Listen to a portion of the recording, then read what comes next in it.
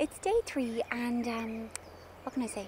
It's been funny. It was pissing rain yesterday and there was thunderstorms, everything, really good thunder last night, and I was so worried that l'orage, and we had such a lovely time that we were in such a lovely hotel. Well, the hotel wasn't lovely.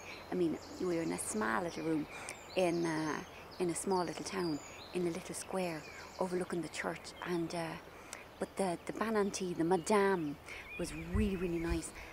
Although I thought she was trying to kill us with the quantities of food she was giving us.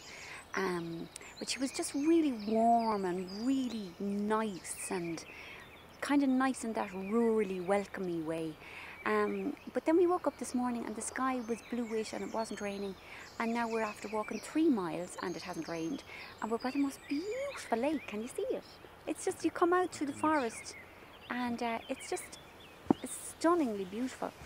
And I've been making himself do a bit of yoga in the evenings to stretch ourselves out and everything, and then he has a couple of beers and then he decides he's really going to do his yoga, and then I was afraid that he was going to spacker himself and twist his neck around like in The Exorcist, and we'd have to ring the emergency services, but I managed to talk him out of it. So we're grand. So it's absolutely beautiful. Take a look. It's stunning. Wild daffodils. It's fantastical. It's unbelievable. There's been all these fabulous wildflowers like cowslips and violets and gentians and things like pink daisies.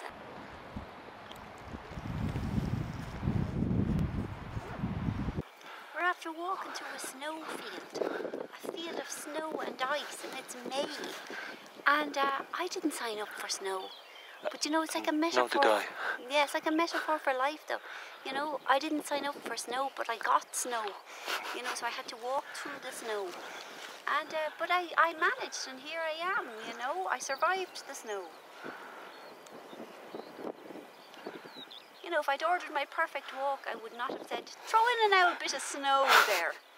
But all the same, I suppose I feel sort of, how would you call it? You know, proud of myself. I went through the snow. I didn't cry and say, I'm going back to the hotel, to Madame, looking for tarte de myrtille.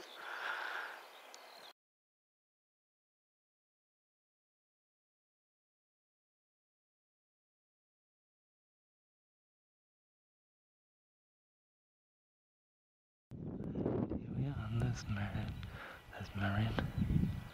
Hello, I'm wrecked.